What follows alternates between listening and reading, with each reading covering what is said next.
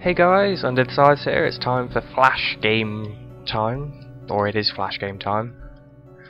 This is The Company Myself, game by Elli Pylönen. I'm going to start a new game here. Fantastic game, so I'll read through this. If you have a minute, I'd like to tell you a bit about myself. The first thing you need to understand is that I am alone. I've been alone for a pretty long time now. I'm used to it. I'm content. Before I became more or less a hermit, I found that I had two passions in life. One was before me. Even today, when I find that I can't relate to others, I can still stand in front of them and make them laugh or surprise them. The irony is strong enough to taste. It doesn't taste good. In case you're wondering, my second passion was a girl named Catherine, but I'll get to that later. I generally face the same day-to-day problems as every other person, except that when every other person gets stuck, they have their friends and associates to back them up. I don't. I know that you don't want to hear me describe my admittedly less than fascinating lifestyle, so instead I'll describe my day with a much more interesting allegory. I used to find joy in the company of others. Now I only have the company of myself. My attention is stolen by a green square on the other end of the room. I want to be its friend more than anything that I've ever wanted. I decided to use the arrow keys to approach it. We've got a little tutorial here. The square does not react to my approach. Does it notice me? Or is it only pretending not to notice me? Which would be worse? Up close I can see the green square is actually a door. I think that we can be friends anyway. I decided to push spacebar to move to the next room. Spotting a couple of platforms ahead, I decided to use the up arrow key to jump over them. Hoik! Nice little tutorial. Take that, platforms. I decide that Mr. Door is a better friend than the platforms. I also note that I can pause the game by pressing P or the escape key. Oh. Now that risk is involved, jumping on platforms doesn't seem as easy to me. Still do it anyway. I start thinking about how awful it would be to fall. Luckily, I know that I can push the R key at any time to restart the level. I find myself proud of and possibly surprised by my ability to leap over harrowing gaps. Even from back here I can tell that the ledge ahead is too high for me to jump. I begin to wonder what would happen if I pressed the spacebar before I completed a level. And this is what happens when you push spacebar before you've completed a level. You get a little shadow self which you can actually jump on top of and use to gain access to other areas. I feel confused and a bit tingly, but mostly just confused. I briefly attempt to think of something to think. Nothing worthwhile emerges. I haven't talked to anyone lately, but at least I can solve my own problems. So this is like the first time you have to use this. So what you want to do is this repeatedly. You can see the top left hand corner shows you how many lives we have. And we've got an infinite number of lives right here. So we just have to do this repeatedly. Wait for the characters to do what they do first. And then follow them up. Well, that's not good. So now I'm going to have to wait for one of my characters to leap off the ledge to his doom before I can continue. This is basically what the problem solving is like in this game. Company of yourself, nothing other than yourself to solve these problems. Whoa. Remember the character at the top jumps as well, otherwise that's going to muck things up somewhat. That's the one that commits suicide. I follow this one up, and then he's going to jump and then realise that he shouldn't, and then we can make our way to the exit. Geronimo! I see a wall blocking the path to the exit. I am dissatisfied. The area down below is irritatingly spacious. I think to myself that the best course of action is to pull this lever by pressing the A key. Like so. But then we need to get across the gap. How do we do that? Well, our original character pulls the lever for us. So we wait for him to pull the lever and go through. Any time now, alternate me. There we go. I am grateful of my above average ability to work alone. I notice a strange force field in this room. I become gradually more and more curious. Let's walk towards it. I find myself unable to comprehend the purpose of this force field. it doesn't seem to block me at all. Let's see what it does block. If we do this, we'll see that it blocks our character, which is annoying. It blocks our character, see. So what we have to do, if I restart, then I come over here and wait a moment, and then hit the spacebar, quickly come over here, pull this lever, then our character's going to fall down there and complete the level for us. Understanding the force field, I noticed that this room's field is greenish instead of pinkish. So what we do, walk to the right. I'm holding down the right arrow key now to keep walking.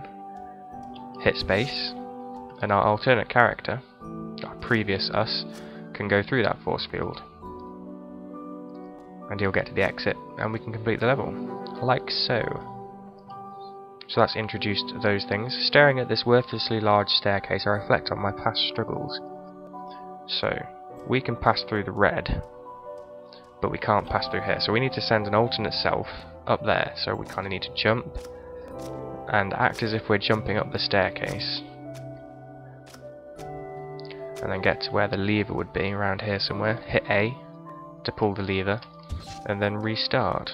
Wait for our alternate character to jump up the stairs, because he's blocked by the red or the pinkish glowing stuff, so he can climb up that, whereas we just pass right through it and complete the level.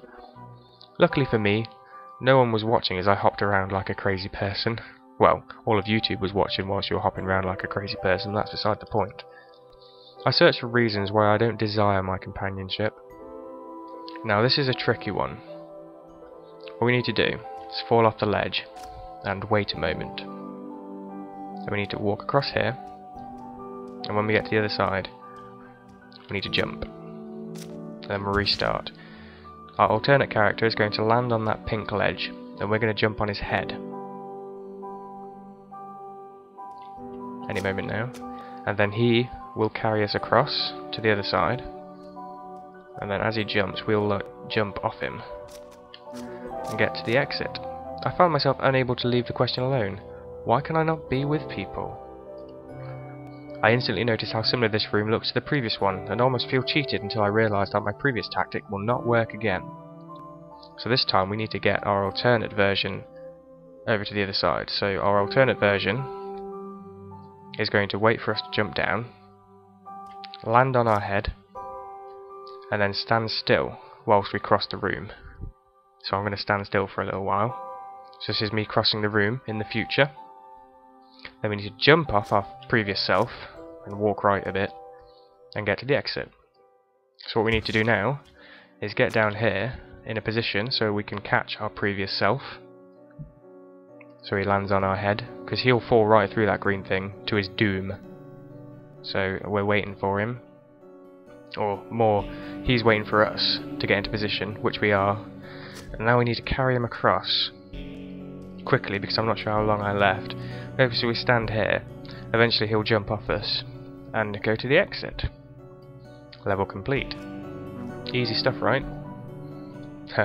Right, this is awkward. It doesn't take long for me to understand that I'm going to need some timing to get through here. So what you need to do, first one, wait. Second one, wait. Third one, wait. Last one. And you can restart. Now you need to be quick now. But it doesn't matter really, you've got an infinite number of lives on this level, so it doesn't matter how many times you screw up, just make sure you get the timing right. And you know that when you're going to pull the levers. Otherwise, you're a bit boned, but I seem to do that alright. I've gotten used to the idea of solving mental problems, but I still enjoy a test of my physical abilities here and there. I think back to the first day that Catherine and I met. Our paths converged and suddenly we were a team. So, we jump up here. This was before I was reclusive, as I have become today, so I had not learned to truly multitask yet. That talent grew out of simple necessity. So we've made it home. We hit spacebar, we actually control Catherine now, so we have to get both characters to the save. Her approach was quiet, as was my response. The connection was instant and unmistakable. A team. Aww. Isn't that sweet? Oh, looks like my alternate guy has to get to the other side. Right. Mutual. hit this lever, switch to Catherine, hit this lever, and as we're going down here, hit this lever. The relationship was mutual and perfect. And hit this lever. We'll get our guy in the top hat to the exit. I wasn't ready to let it go. Why did he have to let it go, I wonder? Get Catherine to the exit as well. I'm pretty sure this guy hasn't introduced himself. When we faced a problem, we would solve it together. Today, I find myself solving the same problems alone. We do this kind of thing. Catherine can jump up here. I was underappreciative, plain and simple. Didn't... Jump on her head. Jump on her head. I missed that chat. That dialogue, sorry. Get on her head. Jump on her head. Okay. Maybe she can only jump on our head. He's got a top hat. Looks like. There we go. Level complete. There we go. It was perfect. Everything. It was all perfect. So let's go over here and get her to jump on our head. Pull this lever. Ooh. Wrong character. Right, we shouldn't have done that. I'll do this again. Come over here. She jumps on our head and goes up there. And we just switch back to the guy with the top hat, and he can jump over this ledge here. Now she can pull that lever and come down to about here. Now he can pull this lever. I helped her and she helped me. Mutual. And we switch back to her, jump across this gap. Then we can both make it to the exit. In a funky way if I do this. Next level. I never suspected the end has come so quickly. So we need to get that pink lever there. If you can see what's going to happen. Get her to jump on our top hat. Come down here. Pull this lever. Now, to get to the exit, we have to pull this lever. But Catherine is kind of stuck down here. Poor lass. But we don't have much choice. I found myself crushed by guilt. I didn't leave the house for days. But she was gone. And now I find myself alone. I can't handle talking to people anymore. Right, so here we need to open the gate, wait for our character to jump up to that little yellow thing there, then pull this lever again. Oh, it's not letting us pull it again. How do we solve this one? We need to close this. What happens if we get someone up there? So let's do that. Restart. Can we jump on our alternate guy's head there? And that gives us a new spawn point. Internally I visualise myself saying checkpoint. So we can't restart. So what do we do now? Pull this again? No. Right. So how do we solve this one? Can we jump up there ourselves? Confused now. We can jump up there ourselves. Okay, we can jump up there ourselves. Right, okay. So all we need to do is now restart our character over there. We'll pull that lever. Ooh, we need to hurry. There we go. The guy's going to pull the lever in a second. Then we make it to the exit. I grudgingly consider how the ability to start over from a different perspective would have been helpful earlier in life. Maybe I could have let Catherine not meet me in the first place. And like this, I continue. Right, so this is a bit of a crazy one. You have to get your guys across here. And then kind of like make a stack of you. And you all jump up here, which is a bit dodgy. So what you do, jump. Start again. Jump and jump, and start again. Jump and jump. Start again. And start again. Bit more jumping. Let's make a stack of guys here. And then start jumping up them all again.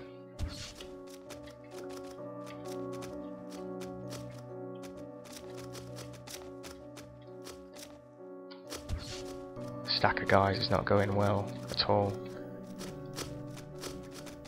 They're all collapsing. My stack of guys is collapsing. Just keep jumping. Keep jumping. We need a stack of guys. There we go. That should make a pretty decent stack of guys. So we'll let them all jump on my top hat now. And we're going to carry them across, and hopefully there'll be a guy at the top which can get to the exit. Like so. Is that guy going to stop jumping? Has he stopped jumping? He has. Good. Carry them across the gap. And to the exit. Second guy from the top's the lucky one. He's the guy who made it to the exit. What? Don't leave yet. I have more to say. I really do. Right, so this one's an interesting one. Basically, you hold right, and then just kind of hold up and start jumping. Then restart, hold up, start jumping, restart, hold up, start jumping, hold up, and just do this repeatedly. And eventually you'll have so many guys going that one of them will make it across the gap, and this is why you have an infinite number of lives on this bit, because this is pretty much, I think this is the only way you can do it. And I'm failing to jump right now. None of my guys are actually jumping. There we go, he jumped that time. There we go, one of the guys made it across. Excellent.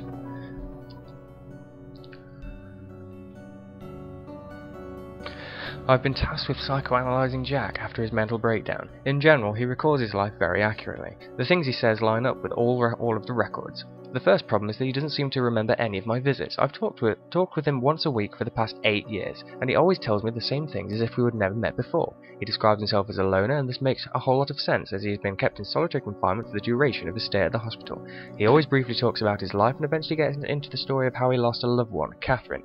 He understands that she has died, and he certainly feels at least somewhat responsible, but he doesn't recall that he murdered her. She was found buried in their backyard in a green package. Evidently, it was the only box large enough for use as a coffin that Jack could find. Also of note were the 2 flowers that he planted next to the makeshift grave.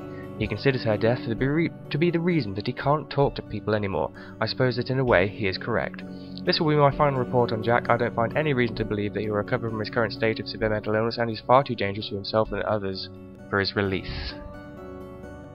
The end. So it's a short game when you know what you're doing. It wasn't that short the first time I played. I really like this game. It's kind of like a psychological weirdness going on to it. I'll let the credits roll.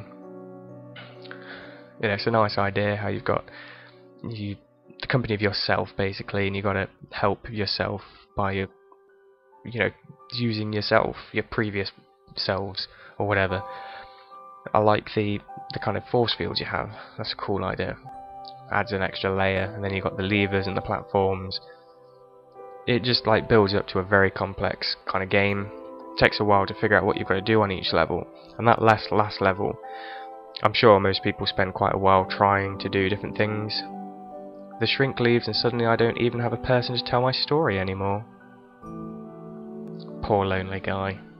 So it's a sad story underneath it all. I like those kinds of stories where it's like either a twisted story or a sad story or a creepy story. I like those kinds of themes. So yeah, good game. Kudos to the person who made it, or the team that made it. And I'll see you in the next Flash game, or in another video, whichever you watch first. So until then, take care guys.